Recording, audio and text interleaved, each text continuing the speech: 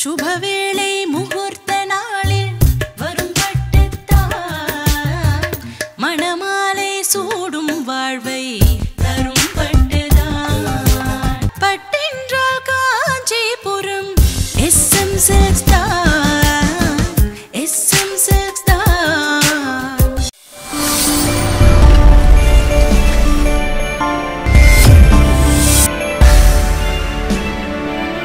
இன்னைக்கு மத்தியானம் வந்து அந்த மேடம் வந்து ரொம்ப ஷார்ட் நோட்டீஸில் வித்தின் 2 ஹவர்ஸில் என்னை வந்து இன்வைட் பண்ணாங்க. இன்வைட் பண்ணி நீங்கள் வரணுன்னாங்க.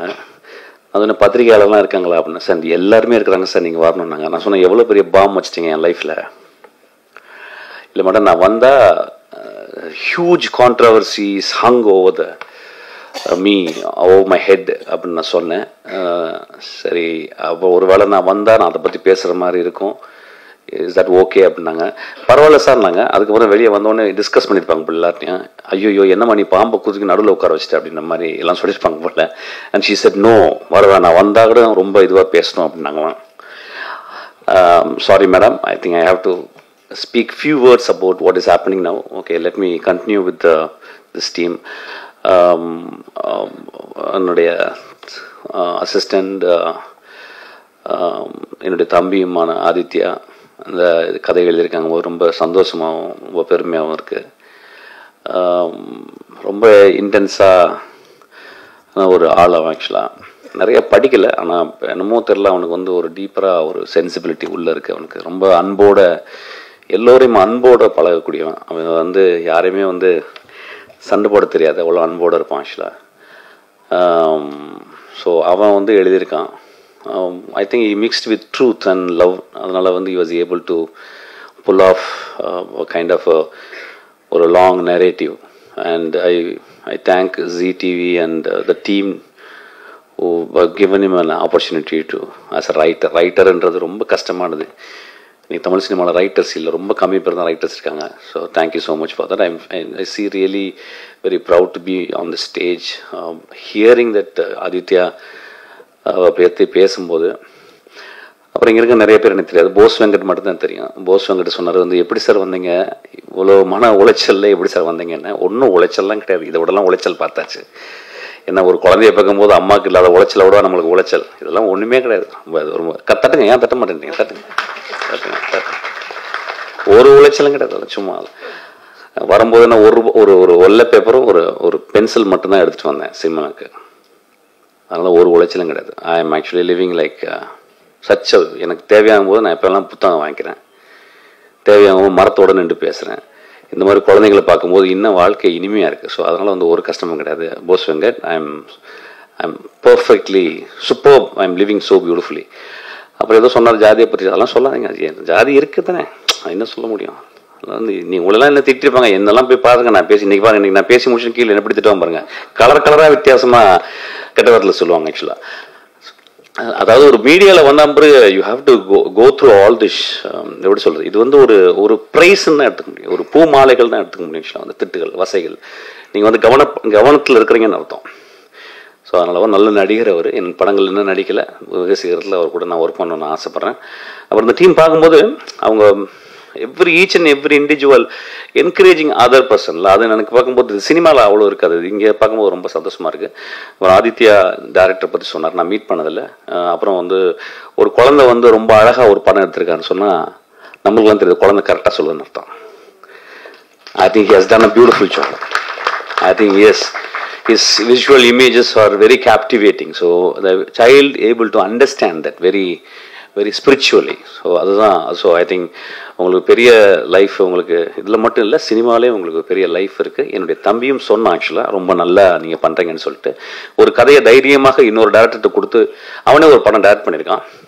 அவன் வந்து அந்த படம் டைரக்ட் பண்ணும்போது அவனுக்கு வந்து துப்பறிவாளன் 2ல் அவனுக்கு ஒரு பெரிய கேரக்டர் அமைஞ்சிருச்சு.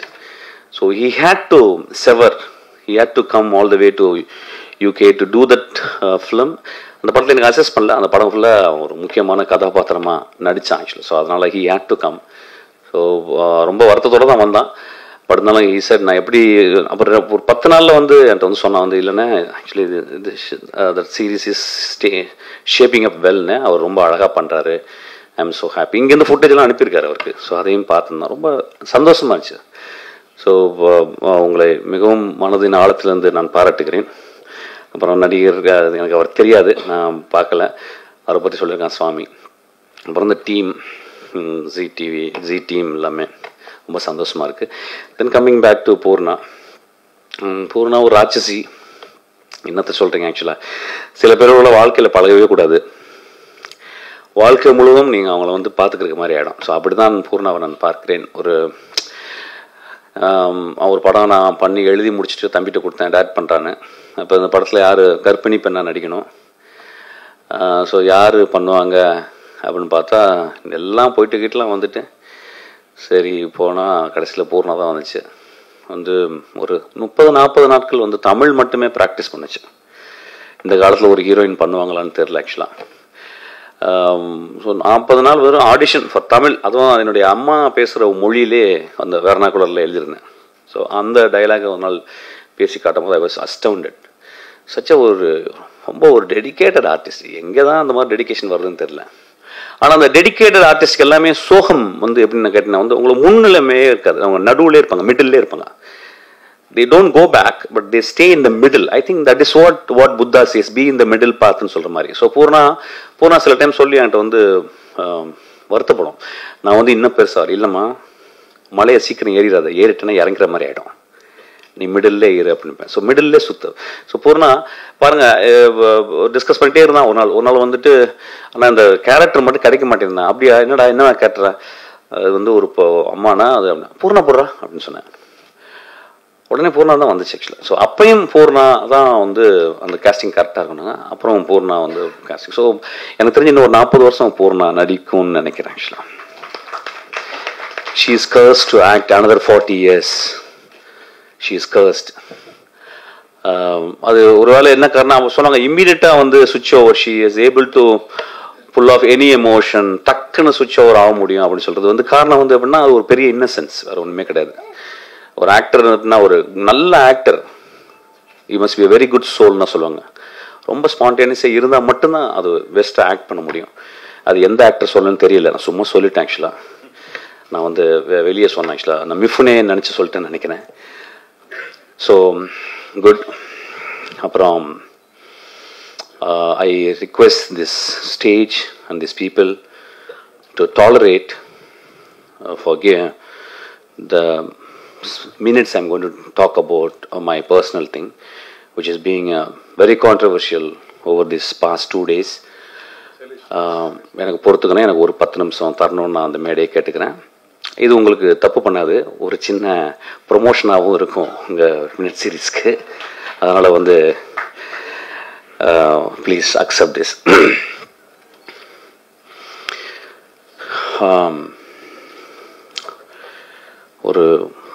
ஒரு வருட காலங்களாக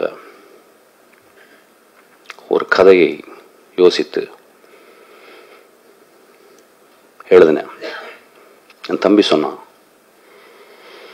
ஒவ்வொரு கதை எழுதி முடிக்கும்போது கிளைமேக்ஸ் வரும்போது டேவிட் மேமட் சொல்றாரு, when the third act comes, the writer and the protagonist they die அப்படின்னு சொல்றாரு.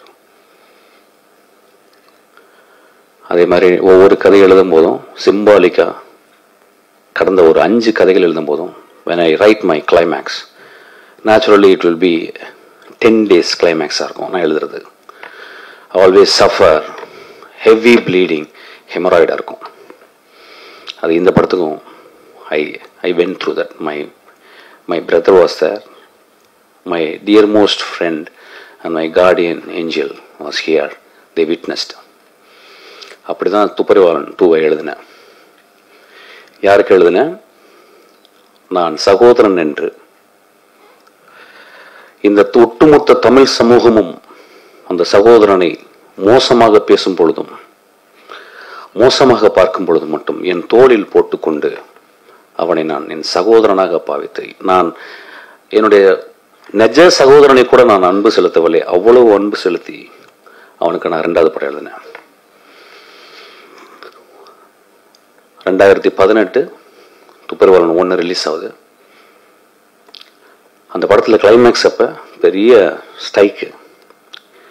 அப்போ நான் 3 அசிஸ்டன்ட் டைரக்டரை வச்சு கிட்டத்தட்ட 6-7 நாட்கள் நான் மட்டும் தனியாக ஷூட் பண்ணேன். கடைசி நாளில் வந்து எங்களுக்கு வந்து பணம் இல்லை, பட்ஜெட்டில் 4 நாட்கள் எடுக்க வேண்டிய ஃபைட் சீனை 6 மணி நேரத்தில் நான் எடுத்து கொடுத்து அந்த படம் ரிலீஸ் ஆச்சு. அந்த படம் மிகப்பெரிய வெற்றி பெற்றுச்சு, எல்லாருக்கும் தெரியும்.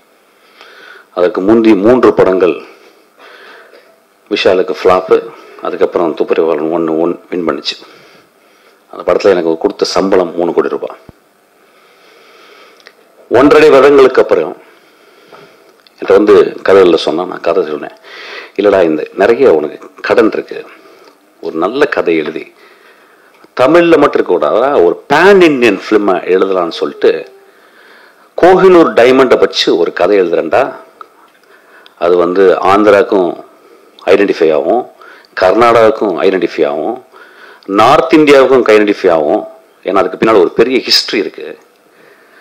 அதில் வச்சு எழுதும்போது ஒரு 15 ஏரியாவுக்கு நீ வந்து இந்த டிஃப்ரெண்ட் ஸ்டேட்ஸில் நீ வந்து அதை வந்து டப்பிங் பண்ணலாம் அப்படின்னு சொன்னேன். அந்த கதையை எழுதி முடிச்சுட்டு அதை பாப்பின்ற ஒரு ப்ரொடியூசர் வந்து கதை கேட்டு ரொம்ப பிடிச்சி நாங்களே ப்ரொடியூஸ் பண்ணுறோம் அப்படின்னு சொல்லிட்டு எனக்கு ஒரு அட்வான்ஸ் கூட கொடுத்தாரு. அதுக்கப்புறம் நான் விஷாலுக்கு கதை சொன்னேன். அந்த கதை கேட்டு என்னை கட்டி பிடிச்சி பாத்ரூமில் போய் அழுதுட்டு வந்தான். திரும்பி கட்டி பிடிச்சி இந்த கதை எனக்கு போதும், இந்த கதை வச்சு நான் எல்லா கடனையும் அடைச்சிருவேன் அப்படின்னு சொன்னான். 3 நாளில் வந்து அந்த பாப்பின்ற ப்ரொடியூசர் வேணா நானே ப்ரொடியூஸ் பண்ணுறேன்னு சொன்னான். அன்னைக்கு ஆரம்பிச்சது என்னுடைய தலைவலி. அப்போ நான் சொன்னேன், இந்த படம் 19 to 20 கோடி ரூபாய் செலவாகும், இதை நீ பண்ண முடியாது, நீ கடனாளியாக இருக்கிற, இன்னும் 2 மாசத்துல வந்து ஆக்ஷன்ற ஒரு படம் ரிலீஸ் ஆக போகுது, ஒருவேளை அந்த படம் சரியாக ஓடவில்லை என்னால் இன்னும் அதிகமான பாரம் உன் மேலே வரும், இந்த படத்தை தொடாத அப்படின்னு சொன்ன உடனே அவன் சொன்னான், இல்லை சார் இந்த படத்தை தான் நான் பண்ணுவேன். அப்போ நீ வேறு ப்ரொடியூசர் வச்சுப்ப. இல்லை சார் எனக்கு இந்த படத்தை நான் பண்ணேன்னா எனக்கு ரொம்ப அட்வான்டேஜஸாக இருக்கும், எனக்கு ஹெல்ப் பண்ணுங்கன்றான். அப்போ நான் சொன்னேன், இப்படி சொல்கிறேன், இதை வந்து துப்பறிவாளன் 3 ஆக்கிக்கலாம், துப்பறிவாளன் 2 ஒரு 10 கோடி ரூபாயில் சென்னையில் நடக்கிற மாதிரி ஒரு கதை நான் பண்ணித்தரேன்னு சொன்னேன். அதுக்கப்புறம் சொன்னான், இல்லை இந்த படத்தை தான் நீங்கள் பண்ணணும்னு சொன்னான். இந்த கதையை எழுதி இது வரைக்கும் நான் UK போனது கிடையாது. I have visited many foreign countries. நான் UKல போய் தான் லொக்கேஷன் பார்த்து எழுதணும். I went all the way there. அப்போ நான் வந்து ஸ்கிரிப்ட் ரைட்டிங்காக நான் கேட்ட பணம் 7,50,000 ரூபாய். அதில் நான் செலவு பண்ணது 7 லட்சம் ரூபாய் தான். நேற்று பேப்பரில் பத்திரிக்கையாளர் எல்லாரும் என்னை கூப்பிட்டீங்க, பேச சொன்னீங்க, நான் பார்த்துக்கிட்டே இருந்தேன்.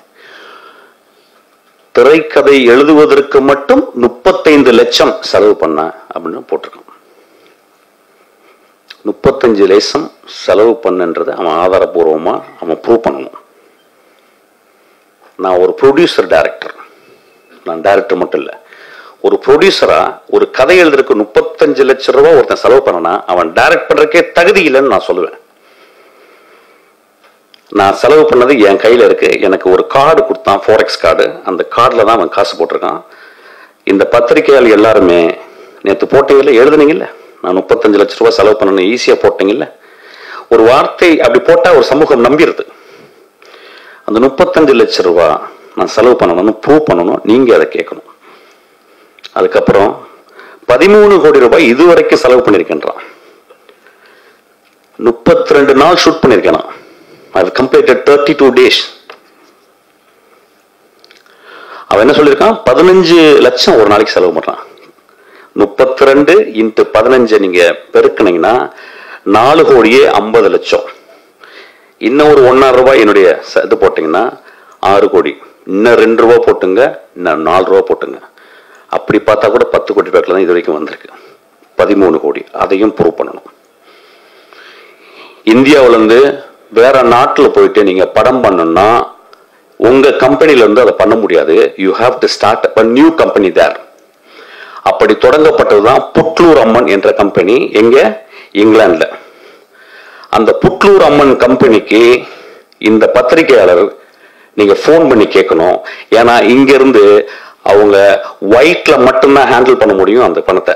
ஸோ புட்லூர் அம்மனுக்கு விஷால் ஃபேக்டரியில இருந்து எவ்வளவு காசு போச்சு அப்படின்னு நீங்க தெரிஞ்சுட்டு நீங்க அதை வந்து திரும்பி நீங்க வந்து மக்களுக்கு சொல்லணும். ஒவ்வொரு இடத்திலும் நான் அவமதிக்கப்பட்டேன். ஒவ்வொரு இடத்திலும் என் தாயை வேசி என்று திட்டினார். என் தாயை நான் மகன் என்று நினைத்த, தம்பி என்று நினைத்தவன் என் தாயை வேசி என்று திட்டிருக்கிறான். என்ன அப்படி சொன்னா உடனே நீங்க நம்புவீங்க? நம்பாதீங்க. என்கிட்ட ரெக்கார்ட் இருக்கு அவன் பேசினது. இவனுக்கு நான் என்ன துரோகம் செய்தேன்? நான் செய்த ஒரே துரோகம் இவனிடம் அறத்தோடு நான் இருந்ததுதான் இந்த 3 வருஷம். அவன் தப்பு பண்ணும்போதெல்லாம் தப்பு பண்ணாதான்னு சொன்னதுதான். அவனுக்கு நல்ல கதை எழுதி கொடுத்ததுதான். நண்பர்களே, இவன் சொல்றான் எந்த ப்ரொடியூசரும் எனக்கு வந்து படம் கொடுக்க கூடாதுன்னு சொல்றான். இவன் ஒரு ப்ரொடியூசர் மகனாக பிறந்தவன். இவன் நான் ஒரு ஏழை டெய்லர் வீட்டில் நான் பிறந்தேன். எங்க அப்பா ஒரு டெய்லர். மீண்டும் நடந்து போய் ஒரு வெள்ளை பேப்பர் எடுத்துக்கிட்டு ஒரு பென்சில் எடுத்துக்கிட்டு இதே ஜி இருக்காங்கல்ல அவங்களுக்கு ஒரு கதைன்னா எனக்கு கொடுக்க முடியும் இல்லையா? ஏதாவது ஒரு இன்ஸ்டியூட்ல போயிட்டு நான் பாடம் நடத்துறேன்னா என்னால பாடம் நடத்த முடியும் இல்லையா? ஒரு ஹோட்டல்ல வேலை செய்ய முடியும் இல்லையா? ரோட்ல நின்று பாடி கதை சொல்லி என்னால வந்து ஒரு 10 ரூபா சம்பாதிக்க முடியும். நண்பர்களே, அப்படிலாம் நான் யார்ட்டையும் பிச்சை எடுக்க மாட்டேன். என் படங்கள் சொல்லும் நான் யாருன்னு. என் படங்கள் சொல்லும் நான் யாருன்னு. ஒரு பேய் தேவதையாக்கன வேணாம். பிசாசுல ஒரு பேய தேவதையாக்கன வேணாம். சரிங்களா? ஓனாய் மாட்டுக்குட்டியில ஒரு குடும்பத்தை காப்பாற்றுவதற்காக மீண்டும் நான் ரிசரெக்ட் செய்யப்பட்டவன். ஒரு கிறிஸ்துவ பத்தி தான் எழுதினேன். சைக்கோல 14 கொலை பண்ணவனையும் நம்ம மன்னிக்கலாம்னு சொன்ன வேணா. என்னுடைய கதையில் இருக்குமாடா என் அறம். நீ என்னைய பத்தி நீ சொல்ல வேணாண்டா, நான் கெட்டவன். சமூகத்துக்கு தெரியும். இன்னைக்கு தெரியாதுன்னா 25 வருஷத்துக்கு என் படங்கள் சொல்லும். என்னுடைய படத்தை 32 நாள் எடுத்திருக்கேன். நண்பர்களே, இந்த 20 நாள் ஆச்சே. ஏன் வந்து ஃபர்ஸ்ட் லுக் போஸ்டர் இன்னேத்து வந்துச்சு கேட்டீங்களா? யாராவது கேட்டீங்களா? 10 நாட்கள் என் ஆபீஸில் நின்று அந்த ஸ்கிரிப்டை திருப்பி குடு என்ஓசி குடுன்னு சொல்லிட்டு அவங்க வந்து என் உயிரை எடுத்த என் தம்பி சொன்னா, அறத்தோடு வாழ்கிற என் தம்பி சொன்னா எடுத்து கொடுத்துருக்கேன் நான் சொன்னான். எனக்கு நான் கொடுக்காம நேர ப்ரொடியூசர் கவுன்சில் டைரக்டர் கவுன்சில் போயிருந்தா இன்னைக்கு போஸ்டர் ஒற்றிப்பான போஸ்டர் 8 மாசம் 1 வருஷம் யோசிச்சு 8 மாசம் எழுதி 1 மாசம் அப்படியே பின்னால ரத்தம் வரும்போது எழுதுன அந்த கதையை 32 நாள் ஷூட் பண்ணி நான் அவனுக்கு என்ஓசி கொடுக்குறேங்க. அதுக்கப்புறம் என்னை பத்தி தப்பா பேசுறான். உன்னால ஒரு கதை எழுத முடியுமா? சக்கரா அவனுடைய படம் எடுத்துக்கிட்டே இருக்கும்போது அந்த டைரக்டர் 10 நாள் ஷூட் பண்ண டைரக்டர் என்கிட்ட வந்து கதை சொல்ல சொன்னான். நான் சொன்னேன், டேய் சின்ன குழந்தைடா, அவனை கதை சொல்லாதடா, அவன் சுயமரியாதை தடுத்துண்டா அவனை. இல்ல சார், அவன் கதை சரியா இல்லை, நீங்க சொல்லுங்க சார் அப்படின்னு சொல்றான். சின்ன பையன்டா, சொல்லக்கூடாதுன்னா.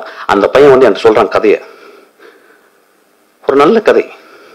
அதுக்குள்ள வந்து ஒரு சின்ன விஷயம் சொல்லும் போது நான் சொன்னேன், ப்ராட்டகனிஸ்டுடைய வாண்ட் இல்லைங்க இந்த கதையில.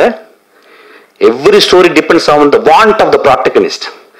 அப்ப அந்த வாண்ட் என்னன்னு கேட்டீங்கன்னா, தன் தந்தைக்கு ஹானரா கிடைச்ச அந்த பரம்வீர் சக்கராவை தேடி போறான். அதுதான் ப்ராட்டகனிஸ்ட் வாண்ட். அதுல இருந்து சொல்லுங்கன்னு சொல்லி இவனுக்கு நான் கதையை மாத்தி சொன்னேங்க. அதுக்கப்புறம் தான் இவன் சக்கரான்னு பேர் வச்சான். இவனுக்கு தெரியுமா கதையை பத்தி? இவன் படிச்சிருப்பான டேவிட் மாமனை பத்தி, இவன் படிச்சிருப்பான ஜோசப் கேம்பலை பத்தி, இவன் படிச்சிருப்பான வந்து கரமசவ் பிரதர்ஸ. இவனுக்கு டால்ஸ்டாய்னா யாருன்னு தெரியுமா? பொறுக்கி பைய, பொறுக்கி. உன்னைய தெரிஞ்ச சமூகத்துக்கு நீ யாருன்னு பொறுக்கி பேடா. 9 மணிக்கு நீ வந்து தேர்தலில் போய் நாமினேஷன் பண்ண பொறுக்கிடா. நீ என்ன பண்ண? நீ எம்ஜிஆரா? நீ கலைஞரா? நீ ஒரு பொறுக்கிடா. சமூகம் பார்த்து கொண்டு இருக்கிறது உன்னைய. நீ வந்து ப்ரொடியூசர் கவுன்சில் என்ன பண்ண தெரியாது எனக்கு. படுத்திருந்தாங்க, எழுப்புறான் வந்து என்னைய. அண்ணா நாளைக்கு கால நாமினேஷன் அப்படின்னா என்ன? நாமினேஷன் என்னன்னு தெரியாதுங்க எனக்கு. எனக்கு வந்து you ask me any phobia, how many number of phobia, I can say how many number of phobia சொல்லுவேன் இங்கிலீஷ்ல. You ask about any vocabulary, I can talk about the etymology of that word. You talk about any literature, நான் சொல்லுவேன். Kafka படிச்சிருக்கியா சொல்லுவேன். Tolstoy படிச்சிருக்கியா சொல்லுவேன். Isaac பாஷவிச் singer படிச்சிருக்கியா சொல்லுவேன். Nomination என்னன்னு தெரியாது. எனக்கு சின்ன வயசுல இருந்து எனக்கு ஃபர்ஸ்ட் ரேங்க்னா பிடிக்காதியா.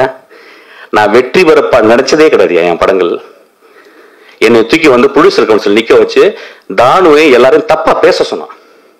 எனக்கு என்னன்னே தெரியாது. எதுக்காக பண்ண, என் அண்ணன்னா நீ வந்து என் கூட நாமினேஷன் பண்ண, அப்படி நான் வந்தேன். உங்ககிட்ட உனக்கு தெரியாது இந்த சமூகம், இந்த சமூகத்தை உனக்கு தெரியாது, உனக்கு கண்டுபிடிக்க முடியாதா நீ எப்படியாப்பட்ட ஆள்னு? உன் வாழ்க்கை சொல்லுமாடா. உன் தந்தை சொல்லுவார் நான் எப்படியாப்பட்ட பழகி இருக்கேன்னு. உன் தாய் சொல்லுவா நான் எப்படி பழகி இருக்கேன்னு. உன் தங்கச்சி சொல்லுவா நான் எப்படி உன்கிட்ட பழகுன்னு. உன் நண்பர்கள் சொல்லுவாங்க நீ யாருன்னு. Tell me your friends, I will tell you who you are. I told you. இதே ரமணாவும் இதே இந்த அந்த நந்தாவும் உன்னை ரோட்ல கொண்டு இறக்கி விடுவாங்க நான் சொன்னேங்க. அதுதான் சத்திய வாக்காச்சு. இந்த படம் நின்றது காரணமே தான். எக்ஸ்கியூஸ் மீ, சாரி ஜென்டில்மேன், இது பெரிய ஆட் ஆகும் உங்களுக்கு. Take it. It's a credit. Take it. Earn it. Reap the yield. என்ன சினிமா இல்லைன்னா என்னங்க? எனக்கு பயமுறுத்துறாம எந்த ப்ரொடியூசர் கொடுக்க? என்னுடைய ப்ரொடியூசர் ஜபக்க போய் கேட்டு பாரியா? என்னுடைய ப்ரொடியூசர் வந்து அகோரத்தை போய் கேட்டு பாரியா? என்னுடைய ப்ரொடியூசர் இன்னைக்கு போய் வந்து என்னுடைய தம்பி உதயநிதியை கேட்டு பாருங்க. நான் எப்படி நான் ஒர்க் பண்ணிருக்கேன்னு சொல்லி கேட்டு பாருங்க. என்ன தர்மத்தோட ஒர்க் பண்ணி கேட்டு பாருங்க. என்னை வந்து உனக்கு வந்து என்னை பிடிக்கல, உன் படத்தை விட்டு வெளியே போய் எப்படா படத்தை விட்டு வெளியே போக முடியாம இருக்க முடியும்? என் தாயை வேசின்னு சொல்லும் போது நான் எப்படா போகாம இருக்க முடியும்? என் தம்பியை அடித்தார்கள் ஐயா. என் தம்பி அடிக்கிறாங்க. என்ன கேட்டேன்? 1.5 வருஷத்துக்கு முந்தி அதே சம்பளத்தை கேட்கிறேடா. அப்படியா? எனக்கு வந்து துப்பறிவாளன் ஓடலைங்க. அப்படியே அந்த துப்பறிவாளன் பார்ட் 2 எடுக்கிற? இல்ல கதை பிடிச்சிருக்கு. அப்படி லாஜிக்கா? சரிடா தம்பி, அப்போ ஒன்று பண்ணலாம். இப்போ சைன் பண்ண வேணாம். நம்ம வந்து சைக்கோ வந்து ஓடின பிறகு எனக்கு 5 கோடி ரூபாய் தாடா. சைக்கோ ஓடின பிறகு போய் கேட்குறான். அவன் சொல்றான், சைக்கோ ஓடலைங்க, நீங்க தாங்க ஓடுச்சுன்னு சொல்றீங்க. எந்திரிச்சு நடந்து வந்தேங்க. வெளியே நடந்து வந்தேன். வெளியே நடந்து வந்தவொடனே கூப்பிட்றான் மேலே. நான் வரமாட்டேன்னு சொல்லிட்டேன். உன்கிட்ட இனிமேல் பேச முடியாதுடா தம்பி. அப்படி வெளியே வரேன். அவன் சொல்றான், அவன் கெட்ட வார்த்தையில் என் அம்மாவை பூசணமாக பேசிக்கிறான். என் தம்பி எதிர்த்து கேட்டதுக்கு அவனை அடிச்சிட்டாங்க. இதை நான் சொன்ன பத்திரிகையில். ஏன் நேரம் ப்ரொடியூசர் கவுன்சில் டைரக்டர் கவுன்சில் நான் போனேன்னா ஏன் போகல தெரியுமா? ஒரு 3 வருஷம் அவனை தம்பின்னு கூப்பிட்டுருக்கேங்க. என் தம்பி கத்தனா அவனை. ஏன் எங்க அம்மா வந்து என் அம்மா தேவடியாளான்னு கேட்டான். எங்க அம்மாவோட நீ படுத்திருந்தியா, உங்க அப்பா படுத்திருந்தான்னு என் தம்பி கேட்டான். அதுக்கு அவனை அடிச்சாங்க. நான் போய் என்ன தெரியுமா பண்ணேன்? என் தம்பி அடித்தேன். 3 வருஷமா அவனை அண்ணன் கூப்பிட்டேன், விட்டுறாருன்னு வெளியே கூப்பிட்டேன். என்னைய பத்தி அவன் தப்பா பேசுறான். நண்பர்களே, இன்னைக்கு விடமாட்டேன். தமிழ்நாட்டில் நான் ஒருத்தன் தான் அவனை பத்திரமா பார்த்துக்கிட்டேன். இன்னைக்கு தமிழ்நாட்டில் நான் ஒருத்தன் தான் தமிழ்நாட்டை நான் பத்திரமா பார்த்துக்கணும் அவன்கிட்ட இருந்து. இவன் யாரு? இவன் யாரு? அவன் இங்கெல்லாம் ஆளுங்களே கிடையாதா? இவர் தான் வந்து தமிழ்நாட்டை காப்பாற்ற வந்தாரா? இங்க ஆளுங்களே கிடையாதா? இங்க நிறைய பேர் இருக்காங்களே இங்க. இது ஒரு தமிழனுடைய கோபம் ஐயா. இது ஒரு தமிழனுடைய கோபம். இப்ப ஏன் தெரியுமா பொறுத்துக்கிட்டு இருந்தேன்னா, என் தாத்தா எழுதியிருக்கான், இன்னா செய்தாரை ஒருத்தர் அவரான நன்னயம் செய்தவர்கள் என் திருவள்ளுவர் தாத்தா எழுதினாயா. அந்த தமிழ்னால நான் அமைதியா இருந்தேன்டா. ஆனா நேத்து நீ எப்படிமா சொன்ன? நான் பயப்படல. நீ நினைச்ச நண்பர்களே, நீங்க ப்ரொடியூசர் வர வேணாங்க. என் படங்களை போய் திரும்பி பாருங்கய்யா. என் படத்தில் உள்ள அறத்தை பாருங்கய்யா. நீங்க எனக்கு படம் கொடுப்பீங்க. படம் கொடுக்காதனால என்னையா?